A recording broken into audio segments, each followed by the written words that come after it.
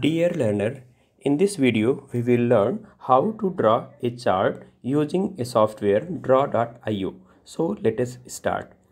Now type draw.io in the address bar of the browser. It will direct us to the website.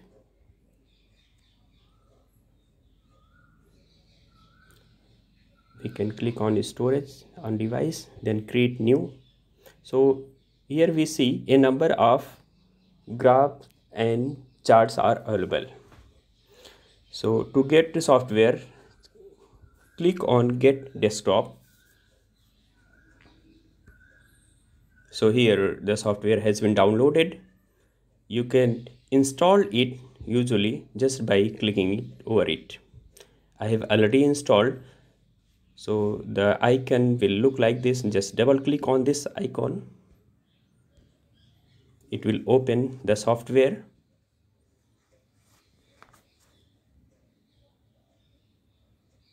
Now click on create diagram.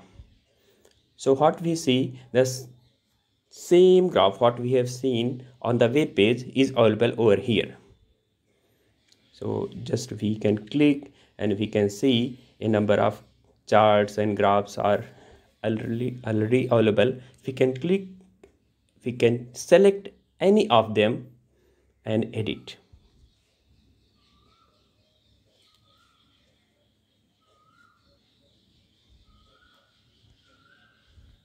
So various type of graphs available there.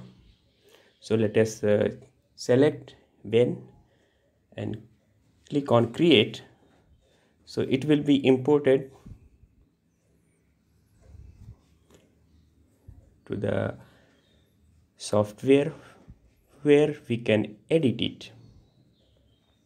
We can edit just by clicking over any text. We can make them bold, italic, underline, or even we can increase the font size as well. We can rotate the text as well. We can make them bold, and justifying is also possible here. Font color can also be changed like this. We can select any color from there. And if you want to change the color of any of these circle, we can just select the color. It will change.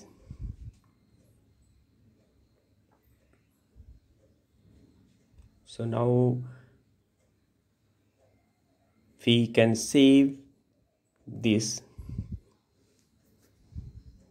Just go to file and there is many options over there. Go to export as, and we are exporting this file as PDF.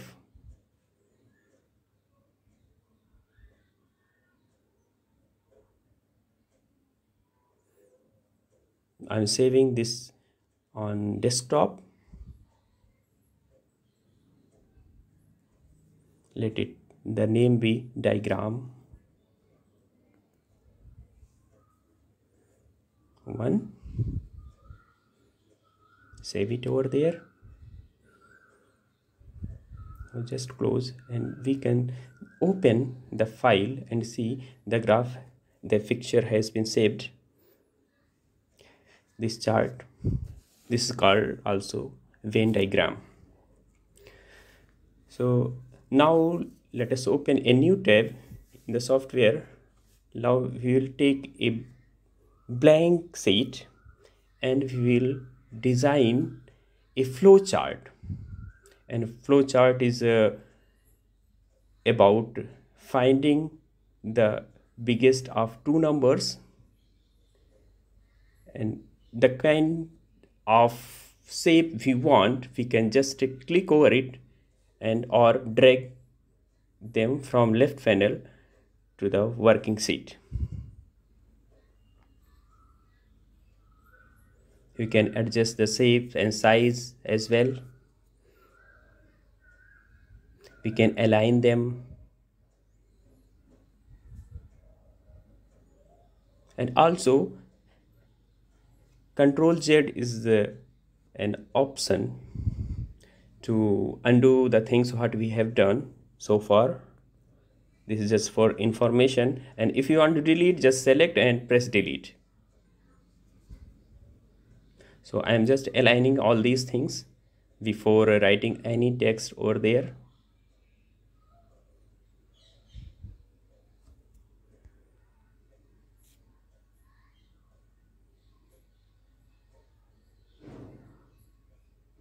Size and alignment is very important. So all done now. Now I will type start in oval shape, and then in parallelogram input A and B.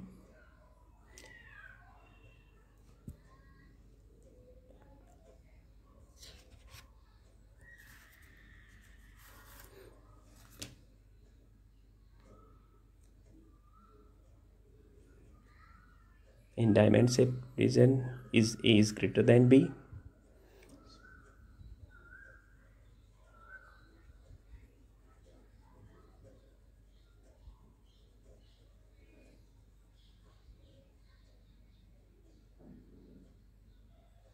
So it is all done. Now we can join them.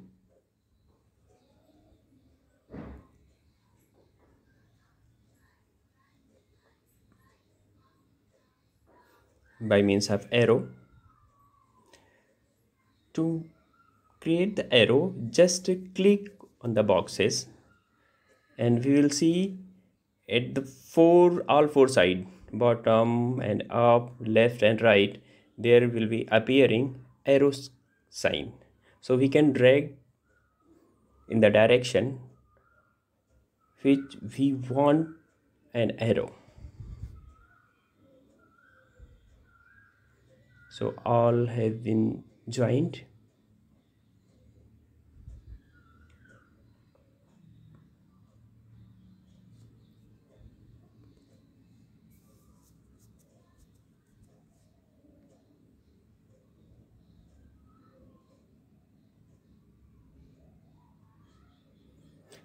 Now we will give color to the boxes and text. We can change the style as well. We can give the color to the boxes just by clicking on the color we want. Just we see, this is a simple matter of just select the box and just click on the color what we want. We can change also the arrow style, its width as well as its style. In this way we can change every arrow.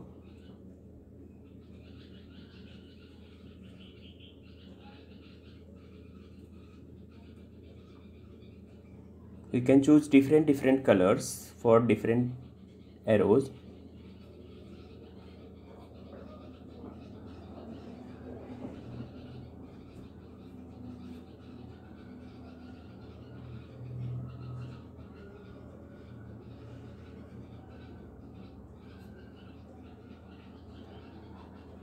So now all done.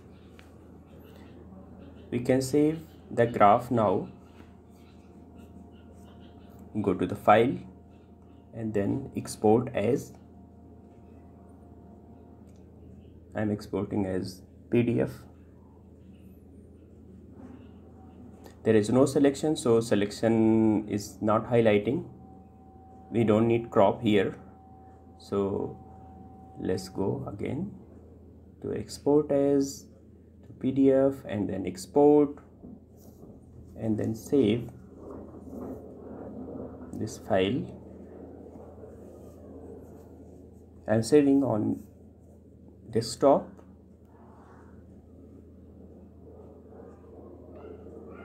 With the name diagram free.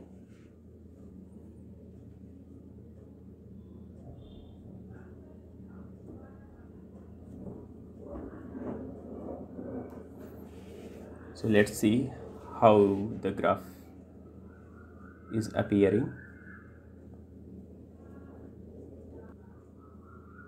Let us open a new tab and a blank file. Now I will explain how we can type mathematics symbols in this software. So usually we can type the method we use in LaTeX. LaTeX is a software is used for mathematical typesetting, usually in mathematics and computer science. So if we are typing alpha or beta, whatever, it is not appearing there because we have not selected mathematical typing. So we need to activate that. We need to go to extras and then check mathematical typesetting. So what we typed here beta, so beta is appearing. Now again, if you want alpha, so just in line text we can type \alpha within the parenthesis, followed and preceded by a backslash. So here we have alpha and beta. Suppose we need a lengthy expression, we can type it in a box or otherwise in this space at every place. There is absolutely no problem. So let us type a square plus b square equals to c square. So backslash, small bracket, start, then a exponentiation 2 plus b exponentiation 2 equals to c. So there was a mistake, so I am correcting it. C square, c exponentiation 2. So this is all we done.